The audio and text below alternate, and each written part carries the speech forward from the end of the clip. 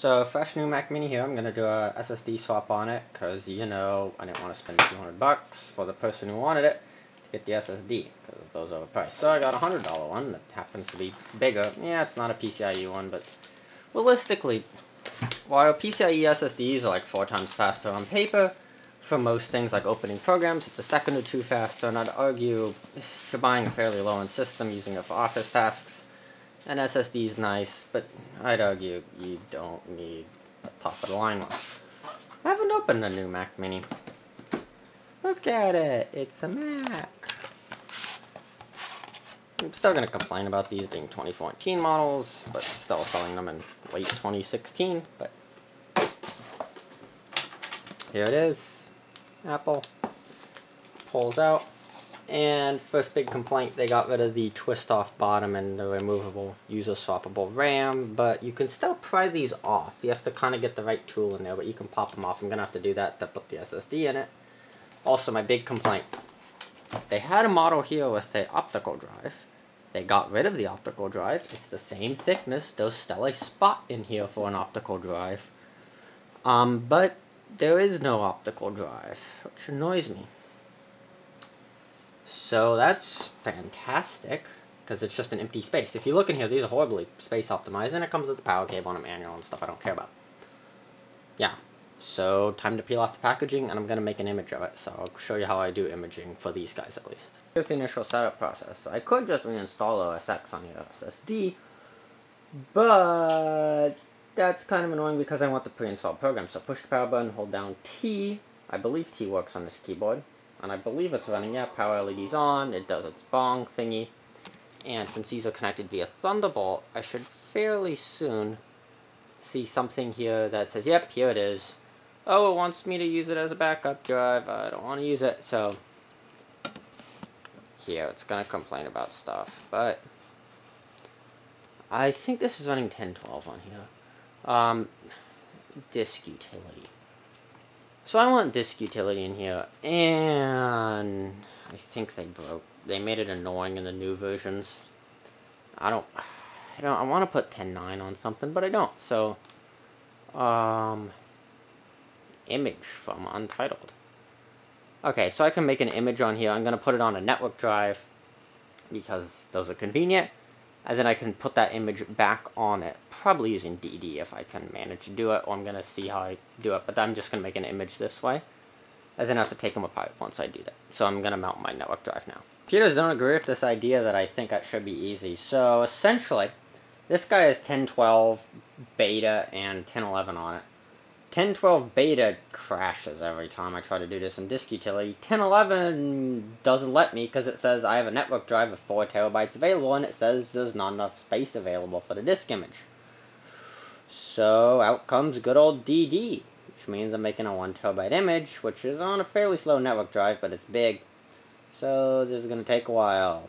So now it's time to get to work on it again. I went and ordered this because I needed a T6 security bit to get it open, and I realized that my iFixit kit that has a T6 bit, but it's not the security one, it's the standard one, which is darn annoying.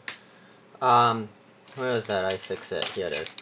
So essentially, how I found to open it, you're supposed to use the smudger thingy, which is like fancy, and I don't have one. I'm probably going to get one day, because I just keep working on computers all the time.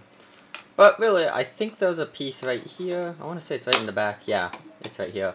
You can pop this guy open. And then there's 2 more in the front here. There it goes. Trying to do this with one hand, don't do that. It's not me. And then the rest of it pops off, and then you have 6 T6 security bits, because there has to be a new type of security bit every time there's a new Mac that comes out. So finding the T6 security, I think this is a T6 right here. I think this guy goes down to T4. Oh boy, this doesn't want to come out. Now we have all the screws out, so this top piece kind of lifts off. There is probably a wireless cable in here, because of there is, and it's kind of hidden out of the way. It shouldn't break it like that. And that's a horrible use of space right here. If you notice how I can get basically my whole hand right in here, which I shouldn't do. Also, they got rid of the upgradable memory and put a fan here. I think the upgradable memory, I want to say, was right here. Yeah, and in the old ones, they still shoved the drive back here, because I had one of the old ones. Man, I've worked on one too many Macs for the life of me. Essentially, you have to take out this fan, you have to take out a lot of things. You have to take out this fan, and then you're going to get 2 poles to pull it back, pull out the board, and then the hard drive basically pops right out, and then we put the SSD in. So let's pull some stuff out. So I removed it all off camera. Basically, motherboard, you have to put the thingy into the 2 little holes next to the heatsink. It pulls out pretty easily. Make sure you take off all the connectors, and then you take out the power supply by taking out these 2 screws, and then rotating the plug, and it pulls out. There's a good iFixit guide that I'm kind of following.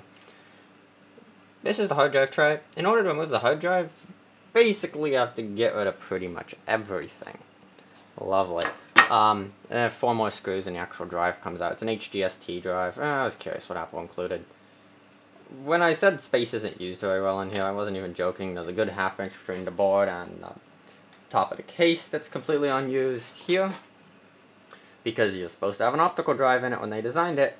But they don't have optical drives anymore because you don't need those. And then there's an SSD that can go here, but it's a proprietary PCIe SSD. I probably would have just got the adapter if it was an M.2, but no, Apple doesn't want to use M.2s. Kind of curious if they sell parts for that SSD bracket and how much they want to put online, but I just got a standard SATA drive, which is right here.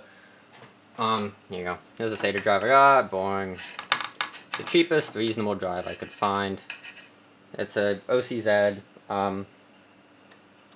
It's a 480 gig, works fine. I use Super Duper to put the SSD on it, so I finished using DD. So macOS 10, for whatever reason, puts the recovery image. So EFI partition is always first, but it's an EFI FAT32. I think it's 200 megs normally. Then there's a 650 megabyte macOS 10 recovery image. So that's like the hit this button to recover your system thing. And then you have this guy, and this guy just plugs right in, screws in from the side. Vibration mounts don't matter, but it has them. It's a surprisingly well-engineered system. I'm gonna give them that, but it's just, I don't like it for my personal use of systems. Like, they definitely go into detail, because, like, these are optical audio outputs here. These aren't just headphone jacks, these are optical audio out jacks. Yeah, and they have, like, rubber-mounted hard drives and stuff. You don't see that on a lot of the cheaper ones, but, I mean, it's still... It's like $700. Time to swap the drive. And here it is. It's all put packed together with the SSD in it. The hard drive's here. It's a WD drive. HDST branded though. Time to put it in, plug it in, get the OS all set up, update it, and then probably you can delete something in single user mode so it gives you a fresh setup thing for a new person. Time to do that. Just plug it into a monitor, keyboard, and mouse. So the system's been cloned over, but it's still running on my personal laptop drive here. You can see system sitting here. Runs relatively cool and quiet. Actually runs almost silent, which is kind of nice. Yeah, data cloned over fine. I moved all this stuff. The annoying thing is you have to take everything out, as I showed in the earlier videos. But it pops together, didn't miss a screw. Fairly easy if you've worked with computers a good amount to do it. Yeah. What else? Temp size and performance, it's meh at the best. It's about a MacBook Air-ish performance, or a MacBook Pro 13, or just a generic dual core. I was having fun testing performance. It runs, I tested CSGO, it runs at about 40 FPS no matter what settings, on macOS 10 at least. I haven't put Windows and Linux on it, no, I'm not going to do that, I don't care. TF2 runs at 1080p medium just fine. At high it crashes because it runs out of video memory. Cinebench, as I'm running here, I've ran it before, it gets about 280. Essentially, do you need a cheap web browsing system that runs macOS 10? It's a reasonable buy if you need a new system. Otherwise, stay far, far away from it. Yeah. Runs fine on the on the new internal SSD. Fairly zippy on the SSD, but... So that's about it. Thanks for watching this little hard drive swap in the systems. And stay tuned for more computer videos.